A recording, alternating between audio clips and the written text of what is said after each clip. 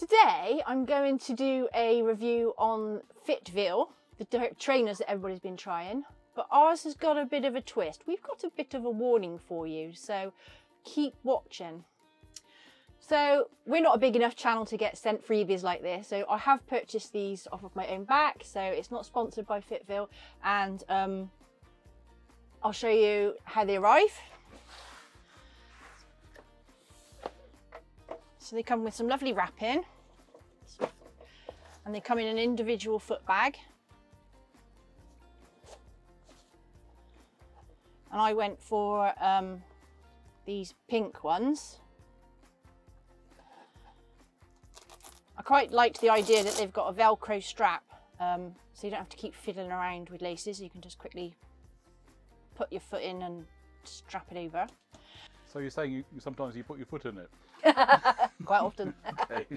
The other thing that drew me to actually ordering a pair was the fact that they do wider fitting, which I usually use, and also they have trainers specifically that are made to help with people that have different medical issues. Two of them I've had. One was plantar fasciitis, which if you've ever had it, you will know it's the most painful thing in the world. And also I have diabetes. So I thought, along with them being a wider fitting and good for people with those two complaints, I thought I'd try them.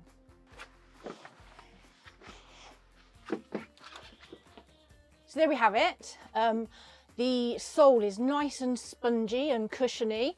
I'm not sure if it's memory foam, but it's very comfortable. Now, normally I range from a size 8 to a size 9. Here in the UK, we don't often get size 8.5. However, I noticed on the Fitville website that they do an 8.5. So I ordered these trainers in a size 8.5. Unfortunately, they're just a tiny bit too tight for me. So I wanted to return them, and this is where the problem starts. They don't tell you that actually you can't really return your shoes. You can, but you're going to lose out a bit of money. I sent an email asking how do I return my trainers. So here's the email I got back. I mean, they did reply really quickly. It says, "Hi Karen, thank you for your message to Fitville. Are they still brand new? Currently, we don't have a local warehouse in the UK. As shipping and handling to Germany would be very costly, would you consider a refund of £20? Now, I originally paid £37.23 for these trainers, so instantly you're losing £17. They did offer an alternative, or if you want to send these back to the German warehouse, please make sure the shoes are still clean and resellable, and package them to the following address." Now, obviously you had to pay postage yourself. I was a little bit worried about doing that because even though we're tracking, what if they go missing? So I went back and said, I didn't want a refund per se. They do go up to a size 9, and I would be happy if they sent me a pair of size 9s. Now, I have to admit to being a bit naughty here, and I did say that a couple of our fellow YouTubers had done reviews and that we were intending doing the same, in the hope that they'd send me a pair of size 9 trainers. So, end of all that, yes, they did send me a new pair of trainers. So, I have a pair of size 8.5s here, which are of absolute no use to me.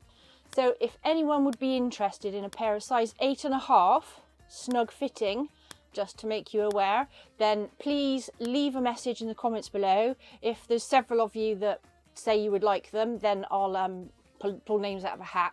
The only thing I would ask is if they don't fit you, please pass them on for free to somebody else. Please don't sell them on to anybody else. So I've reviewed the size 9s. I've worn them for a few weeks now. We went away for 9 days recently in the motorhome, and they were my daily footwear, walking, cycling, very comfortable, and I would buy them again. Obviously now I know a size 9 fits, but yeah, just beware if you're ordering. I would say if you're normally a size 8, I would definitely go for the size 8.5. If you're normally an 8.5, 9, then definitely go for the size 9. But yeah, other than that, you know, that's the only downfall is they're really not easy to return. But as a trainer themselves, thumbs up. Would you buy another pair down the line? Yes, I would. In fact, I have looked online. I won't buy pink ones again though, because they've got dirty too quick. Yeah, it never rains at the nurseries. It just gets really muddy. Yeah, I did wear them at the nurseries, and they did get... probably that was probably got most dirty going down the mud track to Neil's wildlife cam to mess around. So it's seriously right by. Yeah, I got quite muddy. Although Dan did warn me it was muddy down there.